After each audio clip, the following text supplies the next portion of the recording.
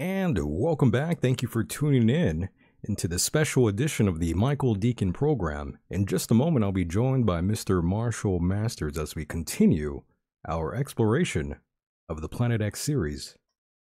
First, I want to mention that California has been declared a state of emergency. For those who don't know, I'm currently in Orange County, my second home away from home. You might wonder how this relates to Planet X. Well, the wildfires we're witnessing out here are a small glimpse of the potential scenarios we could face as Planet X approaches Earth. This situation serves as a reminder of the challenges that may lie ahead, ladies and gentlemen. Stay tuned for that.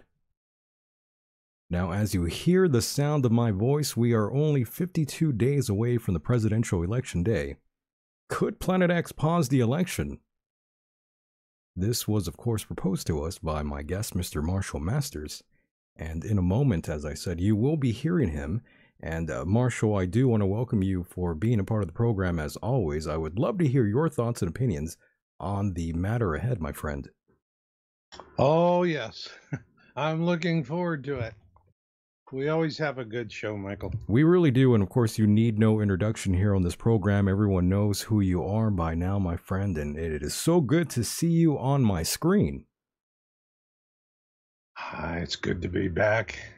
And we've got a lot to talk about. Oh my God, yes we do. Stuff's happening, man. Stuff is happening. But you know what I want to say to your audience first is I'm going to be showing you things that are going to be disturbing. And I'm going to be talking about things that are going to be disturbing and concerning.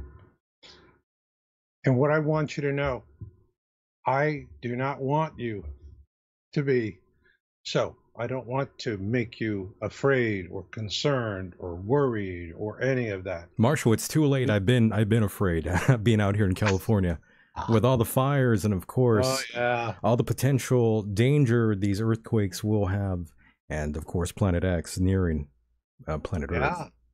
Yeah, and you got that whole section of the coast there north of you that's getting ready to, it's sinking a foot a week. That's right, it's sinking. It was a Paso Robles or something like that. Palo Verde, yes. Palo Verde, yeah. It's 250 homes are going south, literally going south. Yes. So I do, but the point of this knowledge sharing that we're doing today for all of you out there is, first, as an audience, you guys are smarter than the average bear. All right? Deal with a lot of audiences, and it varies. You have newbie audiences, and they're just clicking through. They want the entertainment. You guys go for the deep dive, which I really like. And if you understand these things, it prepares you to cope with it so that when things start going sideways, you're not racing around like a chicken without a hit. All right? Other people are going to be, oh, yes, sirree, you're going to be surrounded. All these people that have for all these years humiliated you with negative contractions. I can't, this couldn't, shouldn't, wouldn't, always with the negative contractions. What we're telling you is we're telling you this, sharing this. I want to share this with you so that you're empowered, so that you understand it, and that you can move through events, because it is daunting. When you see the enormity of what is coming, you're going, oh my God, how is little old me going to get through that? All right. And if you're prepared here and here, you'll get through it. You'll get through it. And you'll pull a lot of people with you, and folks are going to follow you because you know what you're doing. So this is not about telling you how you're going to die. This is about telling you how you're going to evade that, live, and thrive. All right. So with that, want to bring you up because last time we were talking, I believe we had a good chance to show you what's happening on my Yowza Chat Telegram channel. We're doing all kinds of observation videos, and I run that. It's a very popular group. It's running about 420 members now, and I run it with a tight fist because I'm continually under attack by trolls and others. I mean, the suppression is nonstop, and I'm sure you you know that all Oh, too. absolutely. You know, this is the way it is. It sucks. I've gotten But used to it, though. It happens. yeah, yeah, the elites are like hemorrhoids. You wait for them to dry up and go away. That's quite the visual. Isn't it? Isn't it? So talking about visual, let's get visual with something that's starting to happen right now on Let's my do Yow's it. Observations channel that is just blowing our minds. So let me get the share screen going here. And there we go. I don't need audio. So here we are. You see that I'm into my Yow's Observations group. And look here. This is, and it looks possibly there could be three objects, but there's two very clearly, especially when you go to the gamma.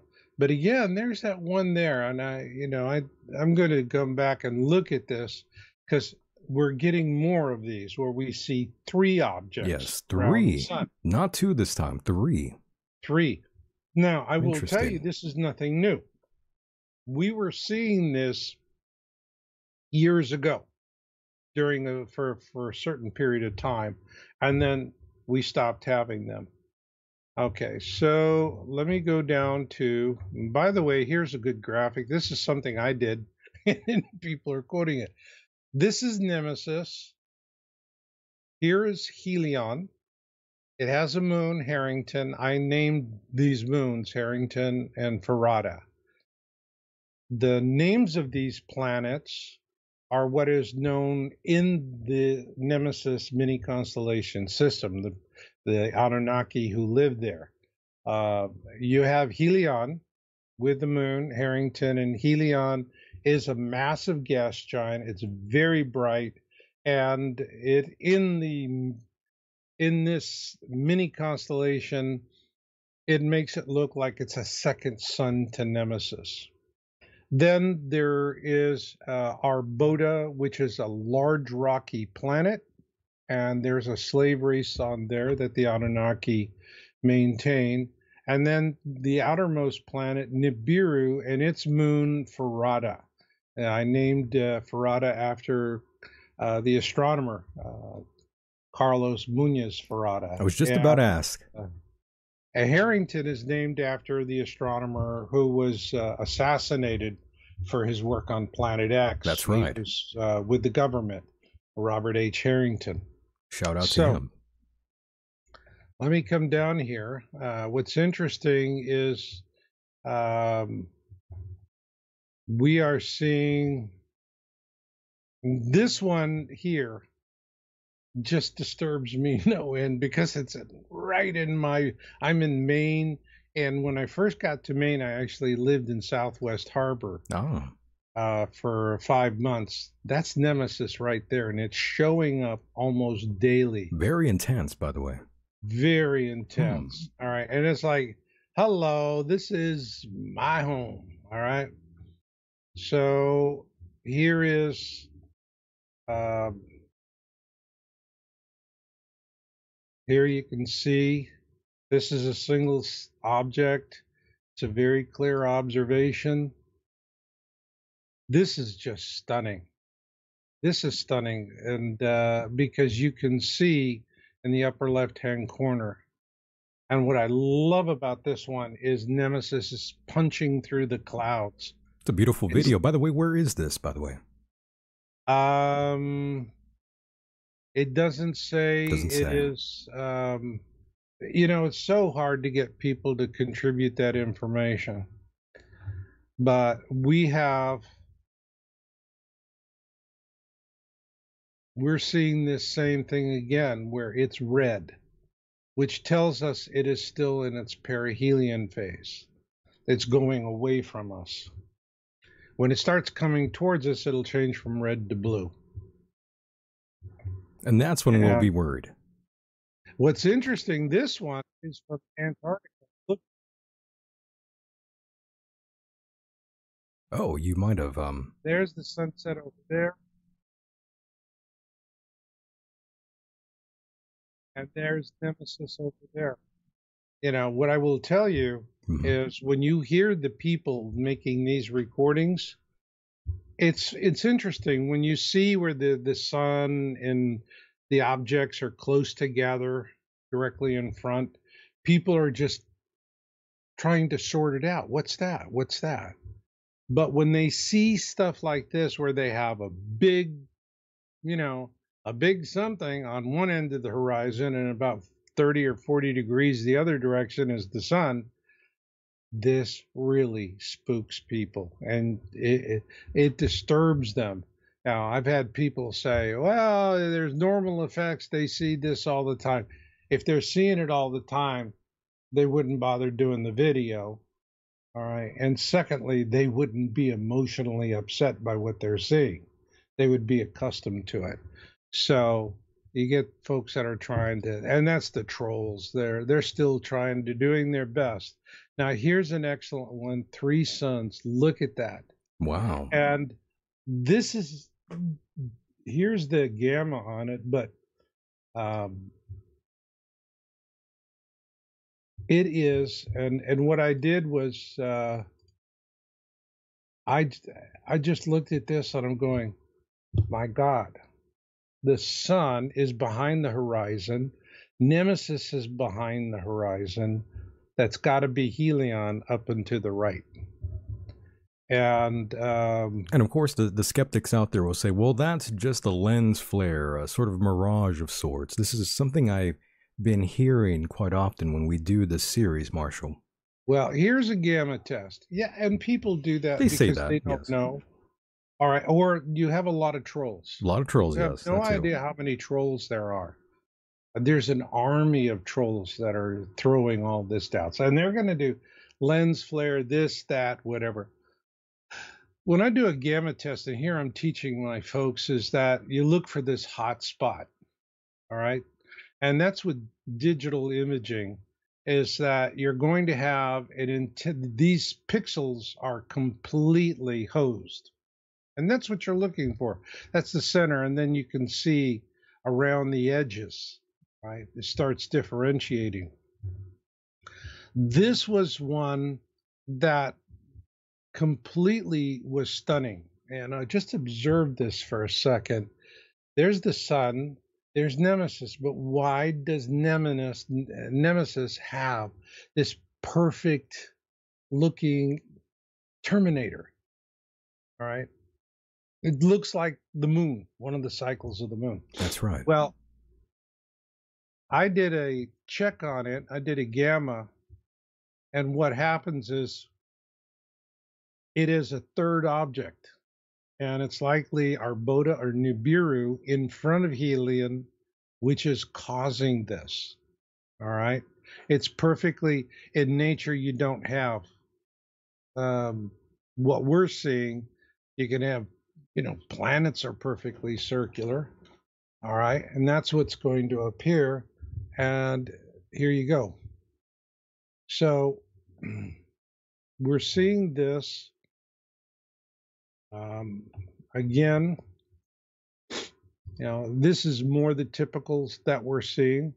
And what's interesting, what I find interesting with this one is that you can see the clouds moving in front of Nemesis. And if somebody tells you that's a lens flare, they're either a deep state operative or they're as stupid as a box of rocks. Now, here's another one, another 3 objects in the sky. And what's really fascinating with this, and we get these from overseas a lot, and these are older cameras and they don't have the resolution. But you have 2 objects that are behind this far horizon. All right. It's across a body of water, and you can tell it's land on the other side. And I think this is a brilliant shot. This is really stunning, seeing all of these multiple sun in the sky uh, things here again. You know, we have the sun, we have something going on here. We have something, this was in Japan in 2023. And so this is the kind of stuff that we're seeing is reported on Yowza Observations on Telegram. And come on by, join, and get in the conversation. Yes, definitely go join Marshall if you are curious about these photographs and this video presentation we have for you. Yeah. So what we can do now is let me get into and start with this. Our topic tonight is Revelation and Planet X, and it really is a discussion coming from my book, Revelation and Planet X, the Colburn Bible Indigo Connection. And what I need to explain to everybody is, because we're talking about Revelation, I am not a Christian. All right. You're not a Christian. I'm not a Christian. No. And as I explain in my book, I come from, my mother was Jewish, my father was Catholic, and when I was 9 years old, I chose to be Jewish. Not that I understood it. I just understood that all of my relatives on my mother's side in Europe were killed in the concentration camps, so I just wanted to honor them. But it provoked a horrific amount of anti-Semitic abuse from my maternal grandmother for several years. And it was, I don't want to have to say any of it. It was pretty ugly, and enough that afterwards, to me, Jesus became a death word. And I had to deal with that and move through it. I didn't get any help from fellow Jews. I mean, for them, it's like, hey, what are you going to do? Oh, you know, hey. right? It's the life. It comes with the ticket. But it was actually what I call spiritual Christians that really helped me and deal with this and move me through it. A spiritual Christian's very simple. I'm going to ask one question, and at the end of that, you're going to know if you're a spiritual Christian or you're not. Okay? You ready for this? I'm ready. Okay. Here it is. How many study groups and churches have you been kicked out of because you keep asking questions you're not supposed to ask? I think maybe only one in my entire lifetime, but that's when I was really young and asked way too many questions, yes. Yeah. Well, if you're out there having a response like that, most of them just start laughing their ass off. I mean, it just gets me. You know, it's like how many? I was like, oh God, 3 of this, 2 of that, whatever, and they go on. And they were the ones that really helped me. What I found out later when I was writing the book and getting into it is that I can, as a psychic, I can work with ascended masters. I do readings with Creator. They're helping me write my books all the time, and helping me to stay ahead of the nasties who are always trying to take me down. And if I were to go back, and the reason why I can't do a reading, I can't talk to Yeshua, all right, and I call him Yeshua because in heaven the rule is you're called, you honor the mother. So he was named Yeshua by his mother. She didn't name him Jesus. So in heaven he's Yeshua, and that's okay. Call him Jesus. It's like zip code. Jesus is a 5-digit zip code. Yeshua is a 9-digit zip code. Either way, the mail gets there. Don't worry about it. And however, though, I cannot initiate a dialogue, a channel. I can't open up and do a reading with Yeshua because my soul is so badly scarred by these years of anti-Semitism when I was a child. And I was told that those memories could be addressed to try and change that but that I would run the risk of PTSD, very serious, that it would probably wreck me for the rest of my life. Wow. So, Yeah, that sounds pretty uh, serious. so I don't do it, but I think it's fair. People have to understand that I'm talking about Revelation, but I'm not talking about it as a Christian. I'm talking about it as a researcher. And for me, the Holy Bible is a really magnificent wisdom text. Understood. And And yeah, how some you Christians out model. there, the fundamental Christians would say, well, the things that you're dabbling in are sorcery, Marshall. Yeah, You know how they go. oh, don't you forgot extra biblical while you're at it. Right.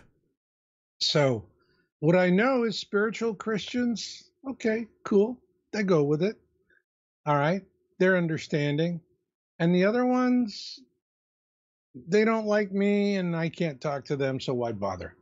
All right. I don't blame you. Uh, it's criteria, and it goes. So, for those of you out in the audience who think badly of me because I am not of your particular eschatology or faith or whatever you do, well, I'm sorry you feel that way.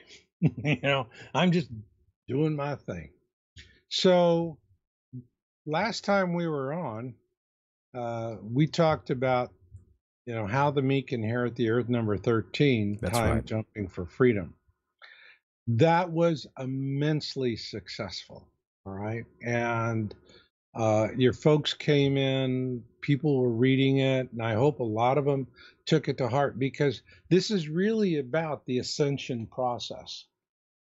If you start thinking in 3 dimensions, you are now moving yourself up through the continuum and into the fifth dimension, as we call it, the dimension of service is more properly called. And I think the concepts we're going to talk about today are going to build on this. Specifically, the article is Could Planet X Pause the Election? And this is a very popular article. And what I'm talking about is a possibility that, right here you can see these are images that I actually took from my Yowza Chat site. Big panel. This is my favorite one. It shows, it's like the astronomers. There's no such thing as Planet X. Yeah? Go have a smoke. Look up. You might surprise yourself. And we go into how it's affecting the Earth. You and I were talking beforehand what's going on in California right now. That particular area that's sinking. We have land tears. There's all kinds of things going on, and it's happening all the time. People are reporting it. So this gets into what I am saying is that in my book, Being in It for the Species, the guides predicted that there would be an eruption in this area of the planet along the western side of the Ring of Fire that would be massive. Yeah. And what we're saying in this article is that at this point here in the Philippine Sea is where the crust of the earth is its thinnest. It's at the Marianas Trench, it's maybe 5 miles deep. Okay, that's it. That's pretty thin. And it's a very, that's a pressure point. If something's going to pop first, that's what's going to pop. And if it pops, it's going to slam into Hawaii and the entire west coast of North America, and it's going to be devastating. All right.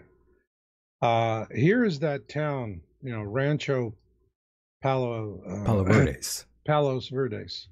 Okay, and you can see. Yeah, look at that. Look at that house, the way it's, half of it's leaning down, the roof is split. That was an expensive home. I bet that's a multi-million-dollar home right there. Oh yeah, especially where the property is. Yeah. So, and I get into this article now. What I want to do is in my book. All right, and go back to Revelation Planet X.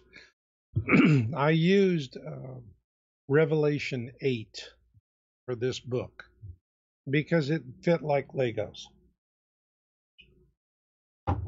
So let's look at Revelation 8, excuse me.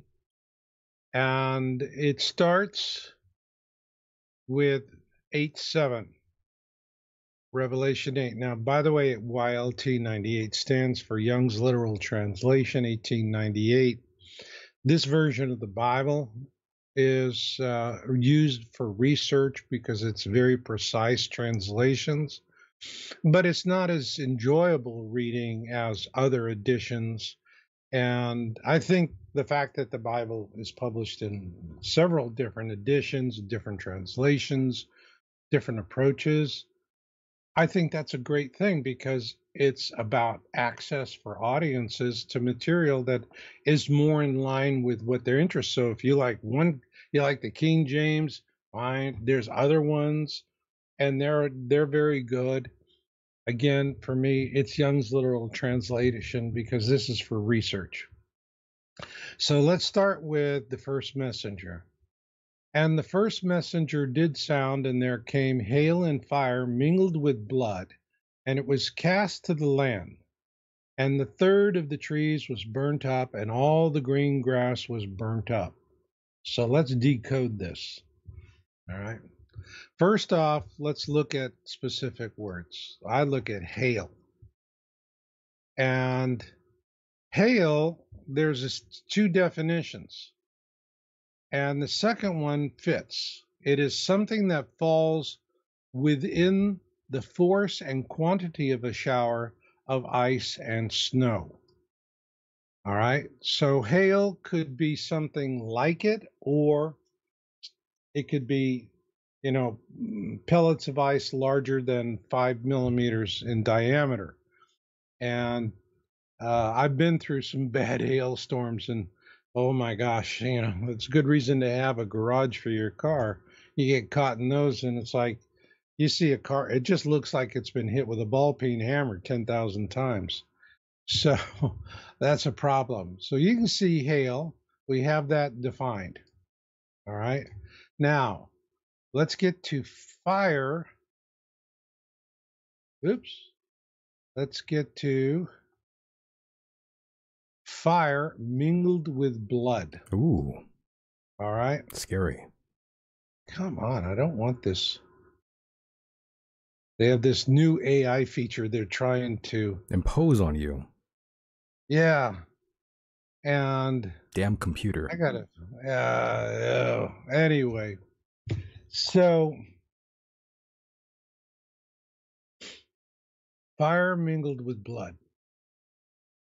God. And it was cast to the land, and a third of the trees was burned up, and all the green grass. So fire mingled with blood. How do you have fire mingled with blood? First off, what we have to talk about is what's being described here is these are meteorite showers. Very, very deadly meteorite showers. And they're going to contain iron oxide and something called schrebersite. It's a mineral consisting of iron, nickel, phosphide. Now, the thing about schrebersite is that when it strikes the water, it then begins corroding and producing phosphorus. The two things that make algae blooms massive are nitrogen and phosphorus. All right. If you think back to the 10 plagues of Exodus, the Nile turned red. Right. What happened is the hail and fire landed in there. The schrebersite began producing, as it corroded, started producing phosphorus, and then next thing you know, the Nile went from red to green. with blue-green algae. Blue-green algae will produce something that's called microcystin, and it's very toxic. It can cause liver failure. In sufficient dose, it can kill large animals and humans. And this is what made the frogs jump out of the water. It burns the skin. It killed the fish. And you just actually take the whole plagues, the 10 plagues of Exodus, and you put them in scientific order, and they just connect like Legos. It's really perfect. So let's go back to Revelation. And so you had fire. The fire is because you have phosphorus in the Schreber site. There's phosphorus in the, and the phosphorus is like the phosphorus in your match. Now, what happens is that it is the process of ablation as the meteorite is falling through the sky and burning. It converts the phosphorus in the Schreber site to something that will ignite, right? And then that's the reason why it's hail and it's fire and it's coming down to the ground. It's mingled with blood. That's the Schreber site, which turns the water. And it was cast to the land, and the third of the trees was burnt up, and all the green grass was burnt up. So all of the green grass was burnt up, tells you that this is going to come in large blankets.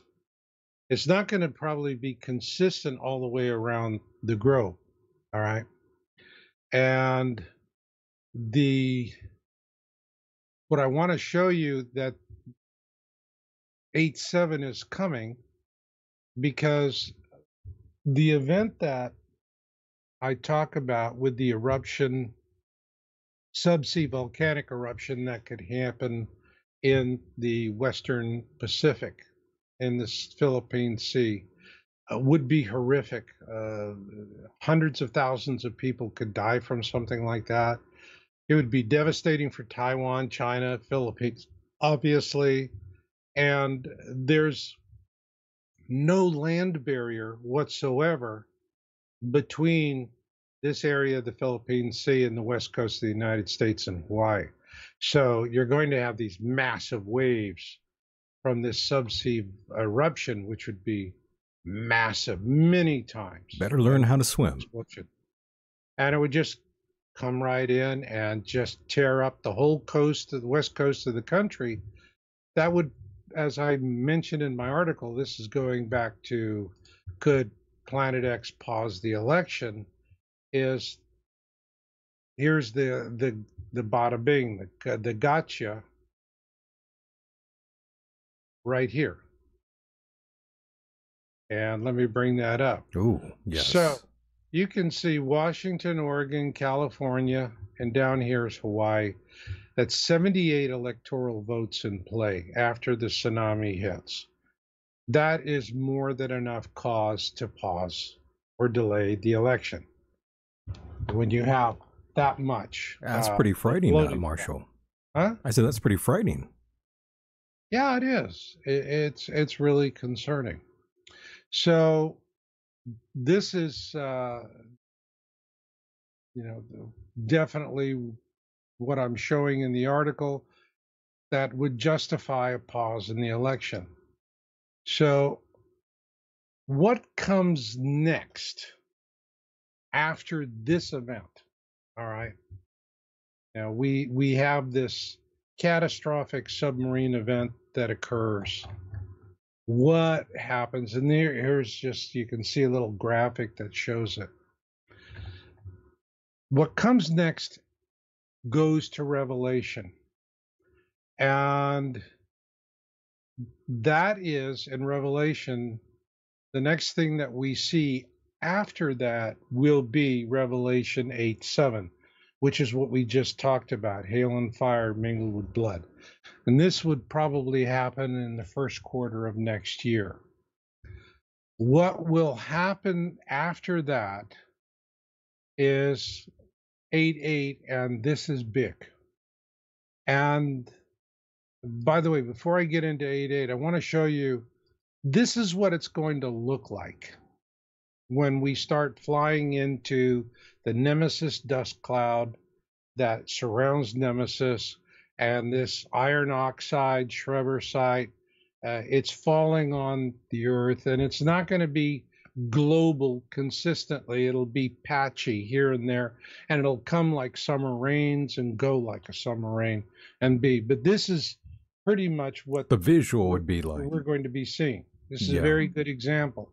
And so, you know, who's to say that we're not already getting some drift into the Nemesis cloud with that? Oddly enough, by the way, some residents in up in the mountainous areas where the wildfires are, if you had seen some of their videos, it looks very much like what you're describing here. So Right. this is like a prerequisite of what might happen. Mm-hmm. Yeah, we're going to have Wild. wildfires everywhere. It is going to be devastating because you're going to have these flaming meteorites showers striking the earth. They're going to be, these meteorites are going to be about the size of a boar's head. That's what the guys tell us, Hmm. right? Um, and they're, if one of them hits a house, that house is not going to be habitable afterwards. It's going to really mess it up. And so a lot of people are going to really suffer with this. But then comes the big bada bing, all right? And the second messenger did sound, and as it were, a great mountain with fire burning was cast into the sea, and the third of the sea became blood. All right. This is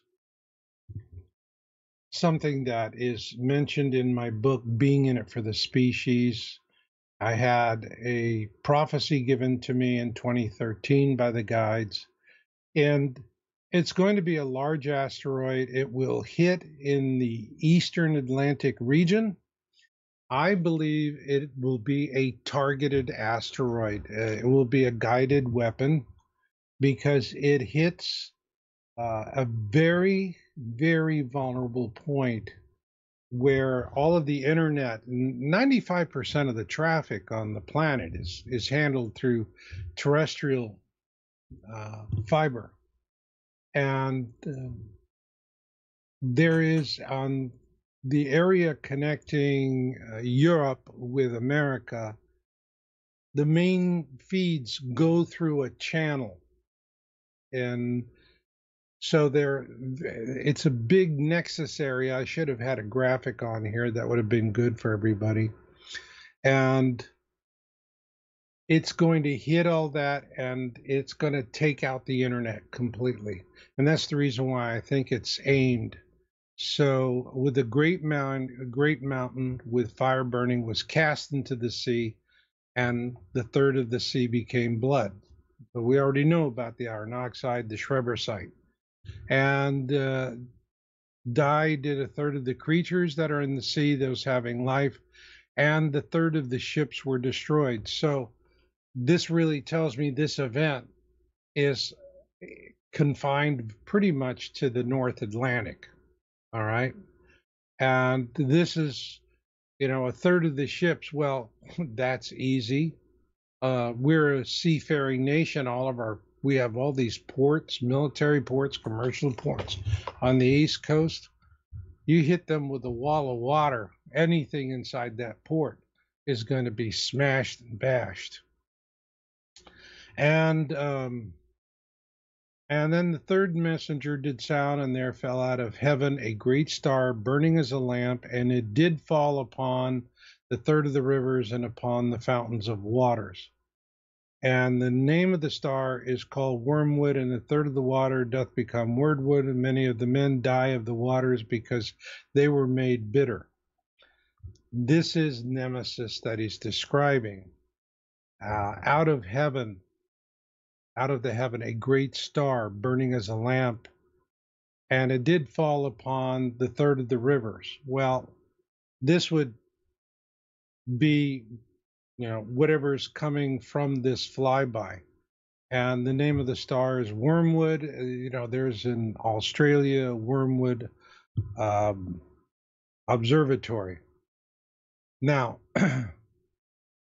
what I believe is saying here in 11 with Wormwood is that, you know, it fall upon and upon the fountains of waters. All right. So again, we're going back to the Schrebersite and the iron oxide in the water. Then, and the fourth messenger did sound, and smitten was third of the sun, a third of the moon, and third of the stars that darkened may be the third of them, and that the day may not shine, the third of it, and the night in like manner. This is and I write about it in the book. This is when we're going to see this approximately in around the 2029, 2030 time frame. This is when Nibiru is passing between Earth and Venus. And this is what's going to happen. And then, and I saw and heard one messenger flying in mid-heaven saying with great voice, woe, woe, woe to those dwelling upon the land from the rest of the voices of the trumpet of the three messengers who are about to sound. Now, however, and it goes into Revelation 9. But what describes the pole shift in much better detail is actually found in Revelation 6. And Revelation 6, and again, guys, I'm not reading this as an inspired Christian. I'm just reading this as a Planet X researcher. All right. And it's wisdom. And it's great wisdom. And as a psychic, I understand that the men who did this, who wrote this, I feel great compassion for them because I understand what they went through. It's torment. You're going into the continuum, into the Akashic record, and you are seeing far into the future terrible, terrible things. And folks have to understand when you see things like that, it profoundly wrecks your sense of peace in the present time. Because you're going, wow, if this is the end of our species, I feel pretty insignificant now, small, hopeless, you know. So for whoever was writing Revelation, my heart goes out to them. I understand what they were experiencing. But let's get down to the sixth seal, which is in Revelation 6:12. And it's 12, 13, and 14. This perfectly describes the pole shift. And I saw when he opened the sixth seal, and lo, a great earthquake came, and the sun became black as sackcloth of hair, and the moon became as blood. And we've already been through all of this before. Now, here's where it really gets good. And the stars of heaven fell to the earth, as a fig tree doth cast her winter figs by a great wind being shaken. Now, it was 14 that cinched the deal for me. And heaven departed as a scroll rolled up, and every mountain and island out of their places, they were moved. All right. And so this for me, Revelation 6, 12, 13, and 14, absolutely the best pole shift description in the Holy Bible. I was about to say that. Revelation, a favorite part of my reading. Anytime I open a Bible, the few times that I have, I always go to Revelation and always thought, yes, this is describing a great pole shift, a great solar event. Right. Right. Well, that gets my visuals. So I'm going to cut my screen display. No worries. And we can come back here. And there we are. There you are. In full screen, yes. So let's talk about practical strategies of what you can do, because what you're seeing coming, you should understand that your sources of potable water are going to be greatly impacted. You know, the city that I think is going to feel it the worst is Las Vegas, because Las Vegas is very dependent on Lake Mead. And Lake Mead is already so low that the city of Nevada paid to have a third inlet tunnel below the two that are currently feeding the water turbines, because when the lake level gets low enough, they'll have to shut down the turbines. They won't have power, but with what's left in the lake, they'll have drinking water for the city. Right. And they're going to have their power from somewhere else. Well, what happens if Lake Mead turns into a big slush bowl? Just red oxide sludge everywhere. That's it.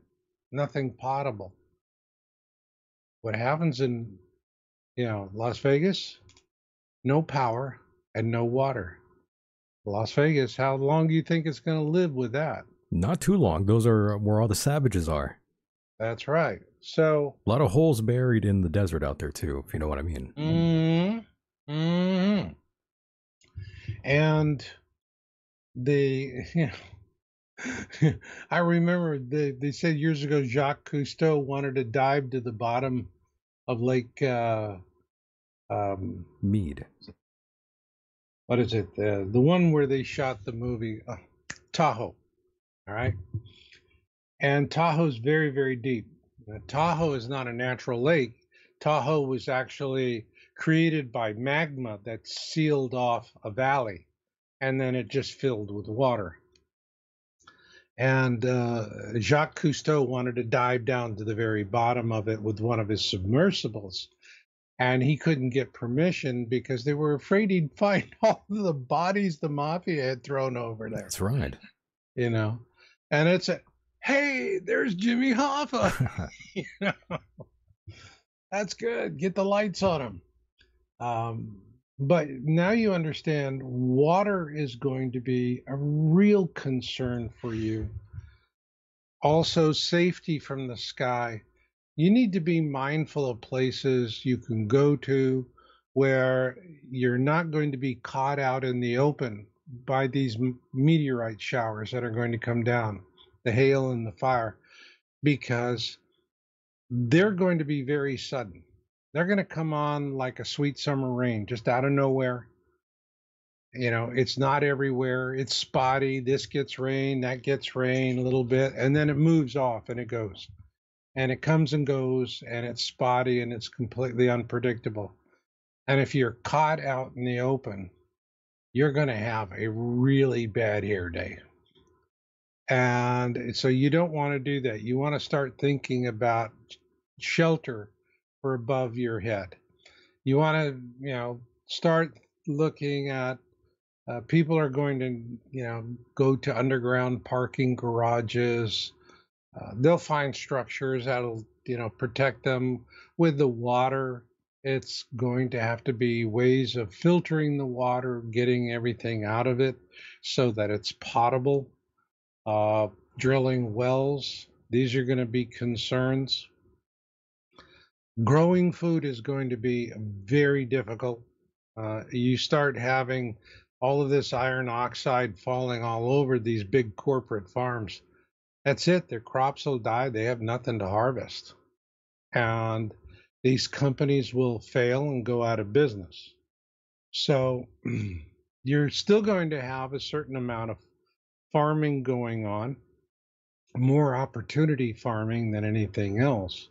It could be if you've ever driven through an area that a tornado has hit. Now, I have when I lived in Texas, and it's stunning because you see one house that absolutely is leveled to the foundation, and the house next to it is not even touched. Tricycles are still in the front yard unmoved, nothing happened. Across the street, you see the outer walls and nothing on the inside. And it's just this kind of random violence that goes on. So you have to understand that's what's going to be coming once it starts to happen.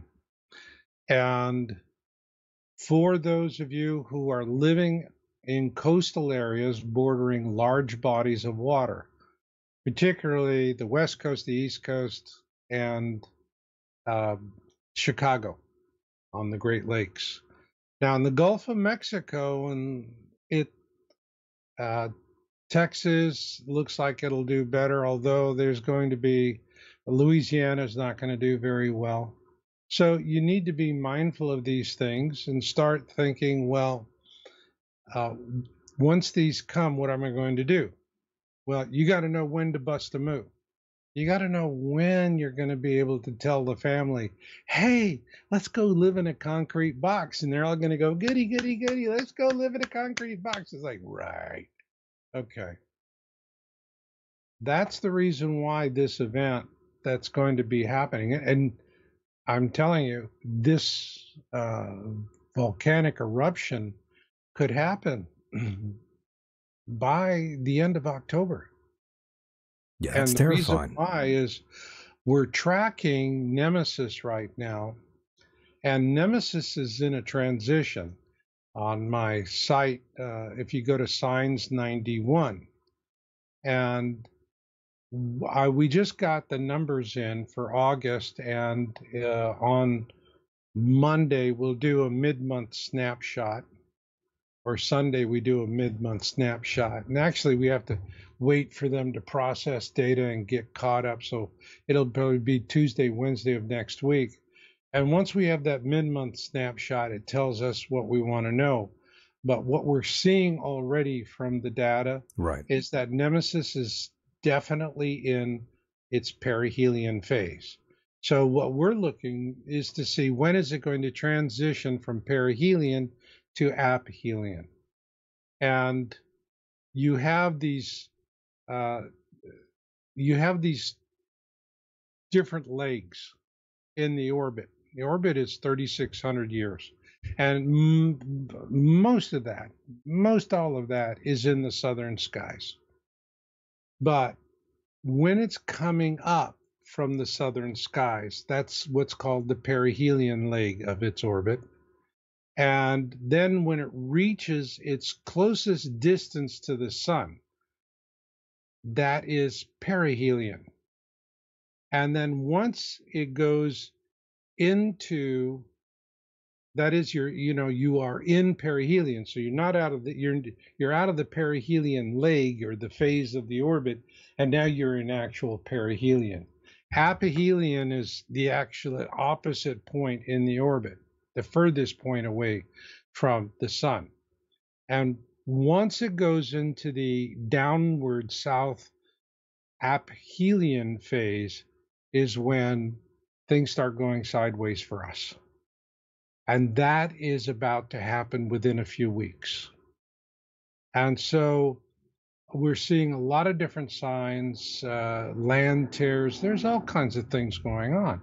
I see people are very observant, but they're not able to figure it back to the actual causality, which is Nemesis. And Nemesis is perturbing Earth in two very specific ways. It started in 1995. It creates energy. It has it's a mysterious energy force that we haven't seen anywhere else, but we know by by deep time sampling that this has happened before on our planet. And what's happening is that this is radiation that is coming from Nemesis, and it is going, and it's affecting our sun, and it's affecting Earth. How do we know it's affecting the sun? Well, why did we have such a hot summer? We had 1,400 cities across the globe. A really hot summer. Reporting hot summers, because our sunspot activity is much higher than it should be. All right. And we're in this anomalous thing. Yeah, we hit records, by the way, Marshall. Huh? I said we hit records, by the way, this summer. Yeah, we hit records, and we're gonna hit a lot more records too.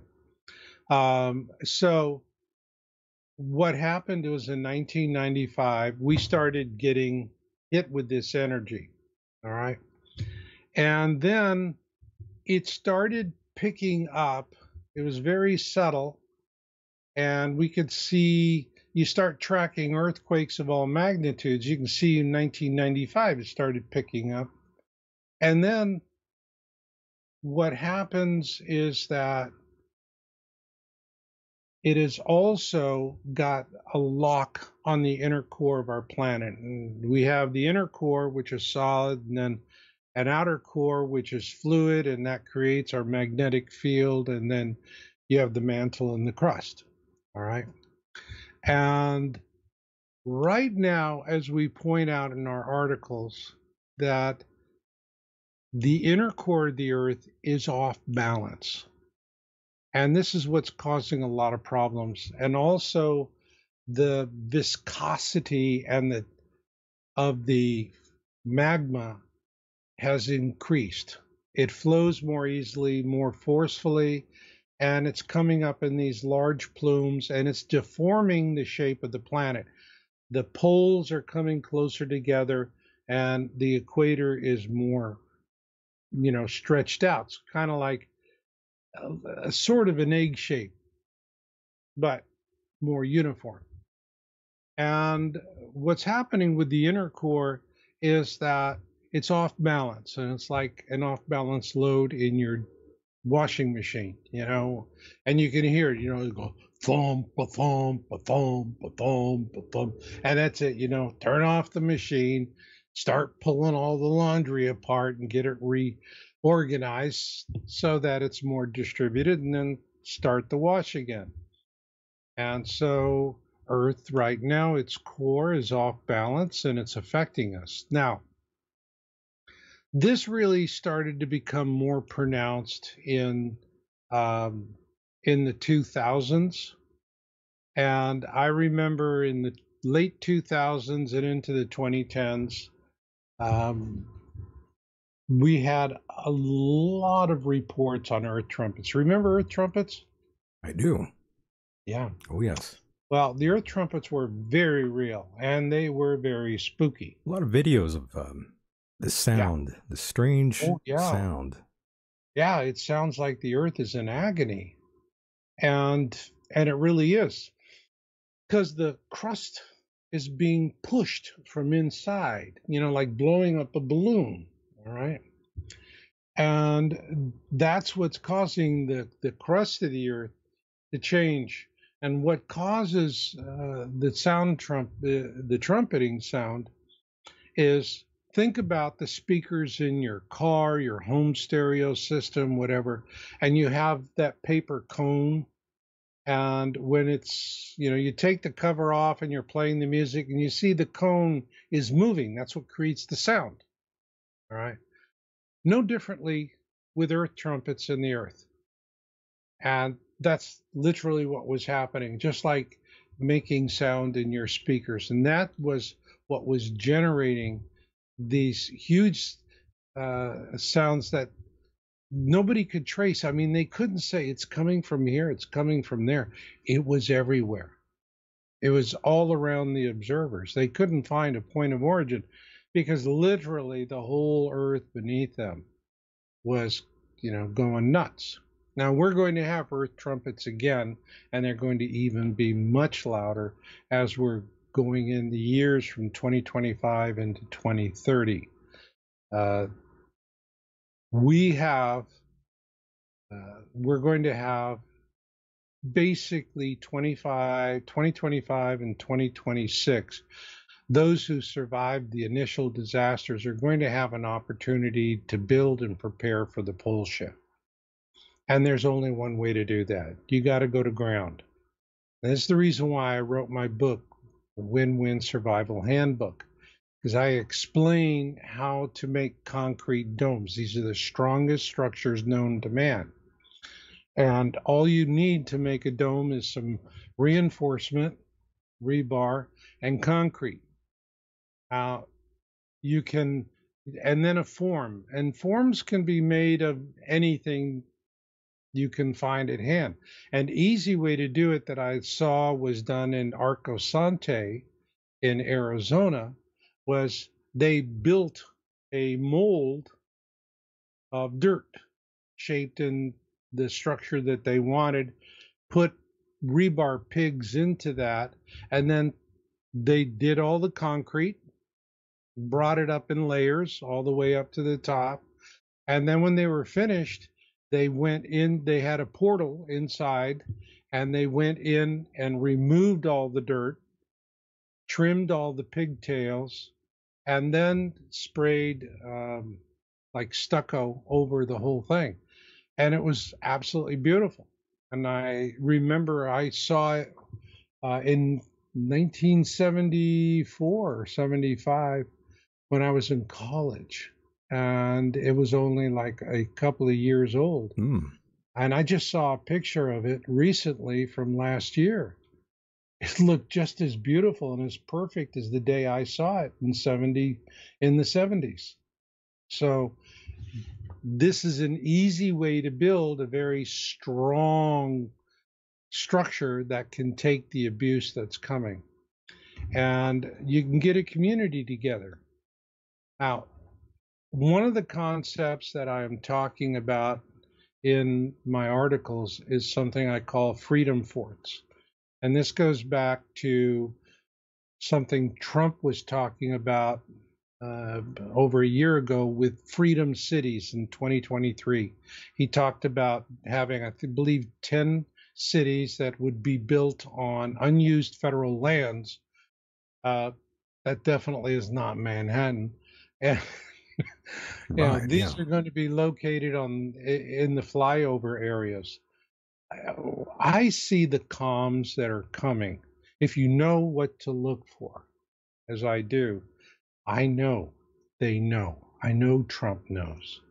And I see them trying to, bring concepts and ideas out and to get people opening their eyes to the very things we're talking about in this conversation.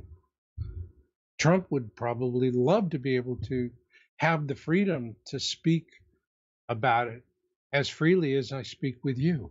Understood. And Marshall, I know we are sort of running out of time here, but I wanted to ask you about SpaceX, which proposed just recently that they plan to start launching starships to Mars in 2026. I wanted your thoughts and opinions on that. Go, man, go. And they're going to, the thing of it is that SpaceX is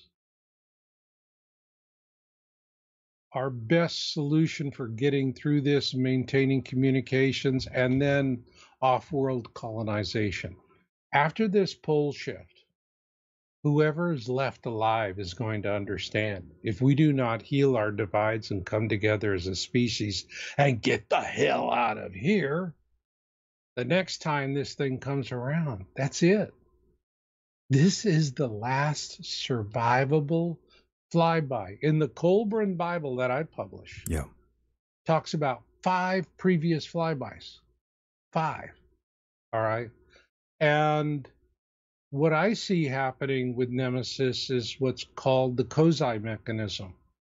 And an object is either going to be flung out into space when it's orbiting a larger object in an irregular orbit like Nemesis, or it's going to circle the drain.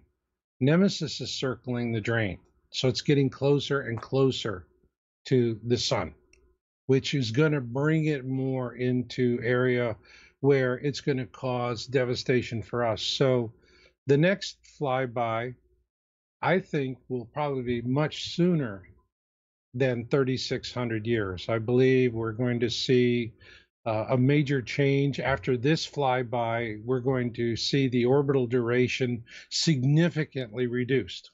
And this has been observed with comets that pass close to Jupiter, and the gravity affects them, and then their orbits change and reduce, and and how long it's going to happen. So my guess would be is after this pole shift event in 2030, probably anywhere from about 1,800 to 2,000 years later, that will be it. All life on Earth will cease to exist. All life. even the cockroaches. Right. I feel like the elites know because not long ago I also saw an article that said scientists want to build a doomsday vault on the moon. So they know what's coming. Oh, yeah, they They're know. And aware. you know what I really am disgusted is that NASA began observing Nemesis in 1983 with the IRAS telescope. All right. And they started their pack of lies right there. Because once they got it, they told their partners in Europe, oh, golly gee, the camera doesn't work anymore. They just changed the encryption codes and kept feeding the data and used up whatever hydrazine fuel was in the spacecraft for navigation and maneuvering so that they could track it, Nemesis, for as long as they could. So the point here, and they knew it was there because it was from the Pioneer probes. That's why they sent out the Pioneer probes. They were looking for some sort of magnetic gravitational anomaly that would say, yeah, you got something big out there. All right. And they found it. And then they sent IRAS to image it, and they did. And they got it. All right. And years ago, I covered the Google missing star panels. You know where Nemesis was at that point. There's a big missing star panel in Google because Google uses the 1983 Sky Survey. We think Google's looking at the whole universe. It's not. It's just looking at what we saw in 1983, and the area where Nemesis was has been chopped out of the database, completely expunged. The point being is that our government has known about this for over half a century and have steadfastly, in every way possible, suppressed this knowledge and censored it in every way possible. It's why they censor me and are so cruel.